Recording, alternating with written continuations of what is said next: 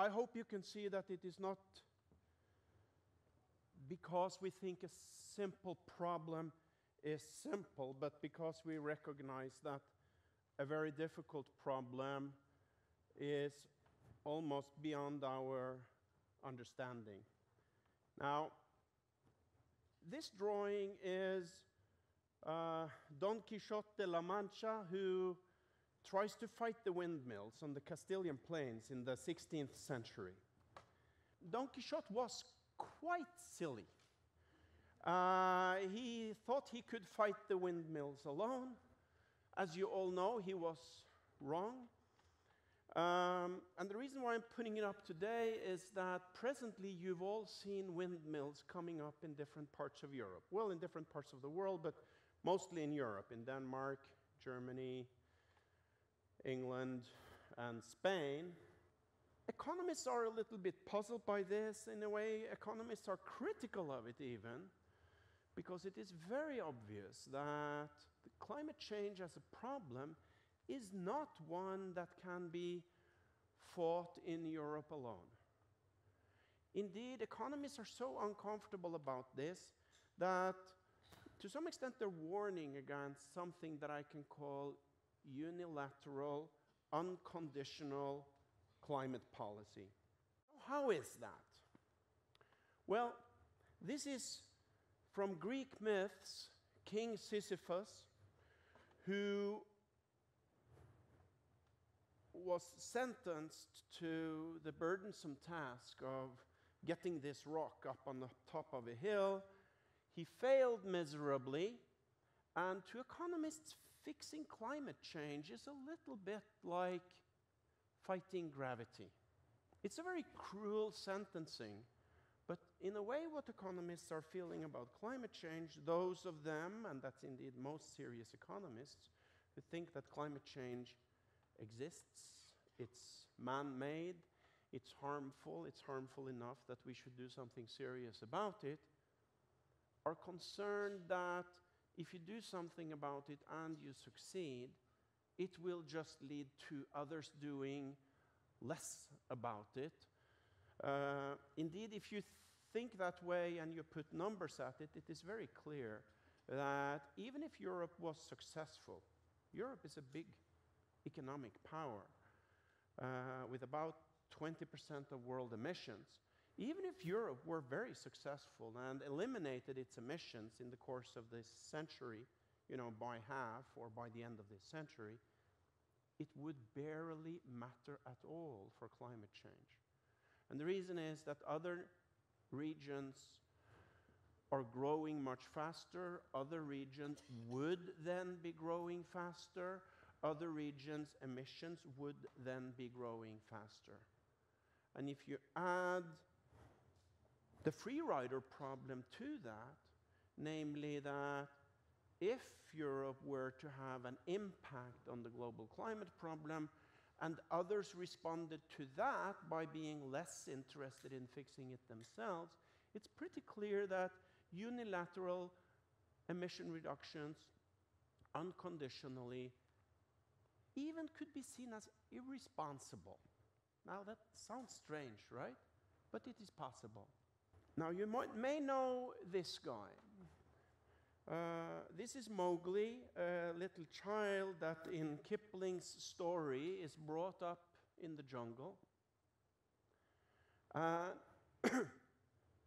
The panther and the wolves and his other friends who have gotten to be fond of this child are very concerned that he might not make it in the jungle. And one of their most important concerns are that other animals that meet him in the forest will be afraid of him.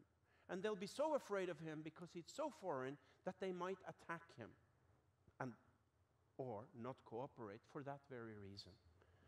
So one of the things they teach the man cub is that he must be humble and he is to present himself to animals in the forest by saying, "We are of one blood, you and I." So he is trying to bridge a gap of confidence. And I'm going to use that in my treatment of leadership. I think leadership very much is a question of bridging a gap of confidence. And I think a major challenge in bridging such a gap in confidence is that if you are to follow someone, you're concerned about why this person leads you where he leads you. But I'm interested in this question of how is it that cooperation comes about? And I'm asking that as a leadership question. And my leadership question is not so much what a leader does or who he or she is, but what it is that makes others follow. So this is very different from the ways that we've thought about leadership in the few instances that we've done it in economic theory. One of them is a person is the designated leader, and we're asking what the consequences of her leadership is. That's called Stackelberg leadership. And it really doesn't work here, because here I'm interested in A, who steps up to become a leader, and B, what is it in what she or he does which makes others follow. So one way that I ask this question is, let's think of a band of people, Neanderthals or Norwegians, who are gathered north of a mountain range, and fall is coming, and the first fall storm has already been there, and they all kind of know that we have to cross the mountain range and go south before winter comes. But they're all very concerned that they will not make it. And then one person rises to say, you're going to follow me across the mountain range, and we're going to start early tomorrow morning. So we're asking, what is it that makes the rest of us follow? And my idea is, this person may be smarter than me, maybe stronger than me, maybe taller than me, probably more charming than me, but not much. And the reason for the not much part is, I don't want to be left behind. I don't want this person to want to run away from me or something like that.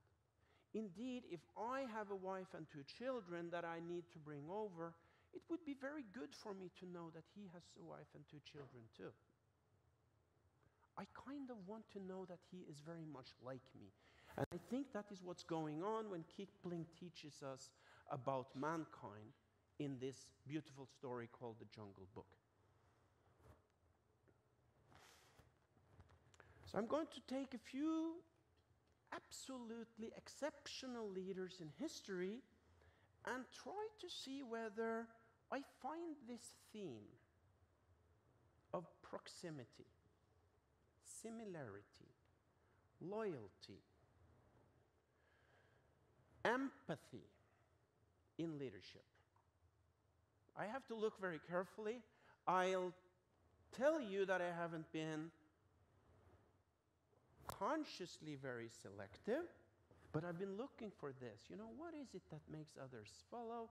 And then I've basically put up on a list, you know, not knowing much about history, not knowing much about mankind, asking some authors such as Kipling, but mostly about history. Can I find this theme? So that's the selective part. Now this is Sun Tzu, Chinese general. He may be a mythical person, but we think that he lived. Fantastic military leader. One of the few things we know about him, one of the things that characterizes people's knowledge about him, is when people say, the only battles I really fought were the ones, no, the only battles I really won were the ones I didn't fight. The only battles I really won were the ones I didn't fight. It's pretty beautiful. He basically tries to avoid conflict. He doesn't go to battle unless he knows he will win. And when he goes to battle, quite typically he doesn't need to fight. These are pretty beautiful things. But the part of it which I have discovered, and which I think is particularly beautiful, is that what does it mean about him? Well, it means that he values his losses, his battle losses, very highly. It means he values his men very highly. When you read more carefully, you'll see He even values his enemy very highly. He would like his enemy not to sustain any losses too. Now that latter part means that his enemy's men are likely to give up, if they can, without fight, and they'll join his forces. Now that is pretty neat. So he has managed to send a signal that he cares about his men. Empathy, loyalty. You can see why his men would like to fight for him, not letting him down when he needs them. Second leader of some significance is Genghis Khan. You've probably heard that he was cruel, but you probably know that he was successful. One thing that you may not know is that Genghis Khan was the first military leader to equip every man to be self-sustained. Now, these are nomads on the northeastern Eurasian steppe, so they know how to move. But what this man does, he says, you'll have a horse, you'll have a blanket, you'll have a food ration, you'll be able to make up fire and survive on your own. Now, to us, that sounds cool, but it sounds pretty obvious, too. Why would you not want that? Well, the fact is, there's not a military leader who wants that, because his men may leave him. So part of what military leaders do is to make sure that you are not with food, and you are not with blankets, and you will ensure that we're okay when we get back to camp at night.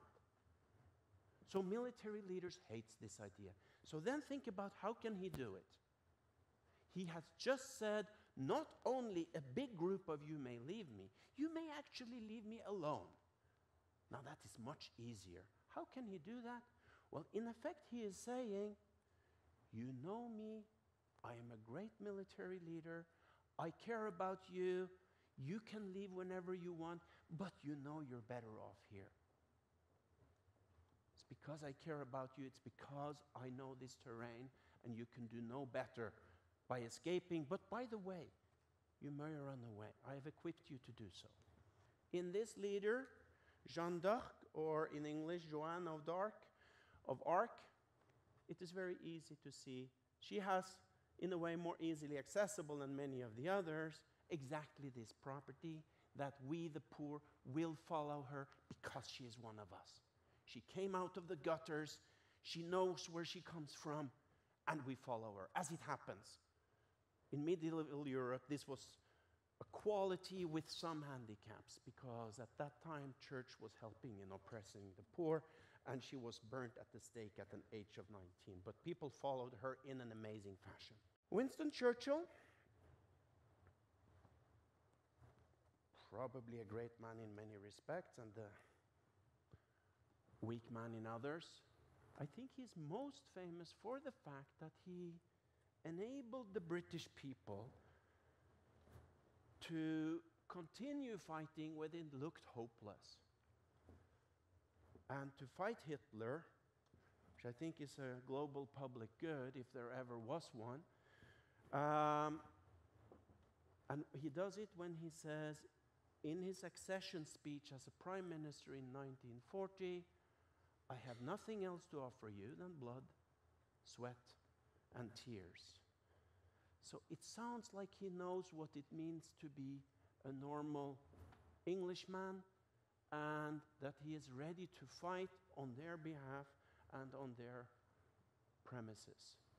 Gandhi had a confidence problem more than any. Poor India is just tremendously poor, fragmented in all ways, but it is basically a poor agricultural country. And Gandhi is from upper class, well educated. He's been much of his life abroad. How can he lead the Indian people? That's question number one. And how can he lead the Indian people towards independence, inciting them to fight for independence, but in a non-violent way? That is not an easy task, is it? What he does is he dresses in poor man's lobes, like as you can see here, robes. But, and he lives in very ascetic ways. He does many things to signal that he empathizes with and understands the rural poor in India. When he approaches the British king in 1947, he carries a goat in a leash. A goat is nothing. You all know that a goat is nothing. But if you are dirt poor, the goat is the difference between having nothing and having something that really matters. So this is all symbolism, but he really uses the opportunities that he has to show the Indian people, the poor in the rural areas, I know your pain. Jack Kennedy, in 1963, needed to communicate in 3 directions. He wanted to say to the Russians that I am not going to back down. We will maintain an air bridge to Berlin if necessary. Now, if he were to send that signal to the Russians, he would have to speak to the American people, because the Russians would know that he's only the president of the United States. He can do nothing without the American people. So he puts the American people in Berlin by saying, I, the US president, am a Berliner. Doing that, American people cannot back down. Doing that, Germans cannot trust him. Doing that, the Russians cannot trust him. A tremendous success in communication, I think. Here's a man who had leadership and cooperation challenges aplenty. I think as a symbol of oppression, many of us would think about apartheid in South Africa. It's like, it is so clear, it is so provoking. And now, the balance is tipping, the blacks will be in power, and the country is going to walk on the knife's edge balance, because if you do too much too quickly to empower the poor and the blacks, you will scare talent and capital away. If you do too much to hold that wave back, you will wreak havoc because you will not be able to control the masses. So this country needs to send a message to the world of peace and reconciliation. And here comes the question. Who can ask the oppressed blacks to forgive and be patient? Who can do that? And the answer is someone who has been in prison for the last 27 years. So if he can forgive, he has suffered more than me, I can too. So what I've tried to do here is to demonstrate to you that if our study object is what can generate the following, what can allow us all to follow and cooperate, and to define that as leadership, then I am looking for a theme of proximity, similarity, loyalty, and empathy. There is not much of this in economic theory. There's not much of it, and that's not because we economists haven't been studying cooperation, because we really have. It's just that we cannot claim to have understood it all. To us, cooperation is often a mystery. We kind of want to think about it as norms evolving, because what you're seeing in the world, a world with amazing prosperity and peace, is that we humans, in contrast to other parts of the ecosystems, to a great extent have learned to live together in peace and to cooperate and not use much of our energy and creative forces in how to rob each other and destroy each other, but rather to build something together. So when we are returning to the question of what on earth is Europe doing, how can we understand that Europe is trying to reduce emissions alone? I think Europe will try to reduce emissions alone for a decade or 2 or 3. And I don't think it's irresponsible. I think it's leadership, and I think we economists have failed to ask, maybe climate change is about leadership. If climate change is about leadership, then unilateral, unconditional emission reductions may not be irresponsible. It may be just the thing to do. Now, we're going to be aware of a couple of things. We're going to be aware of the possibility that there is carbon leakage, and that in an intermediate period when things are happening in Europe, not much is happening elsewhere, and there may indeed be some increases in emissions in other countries. But that's going to influence how we're doing it.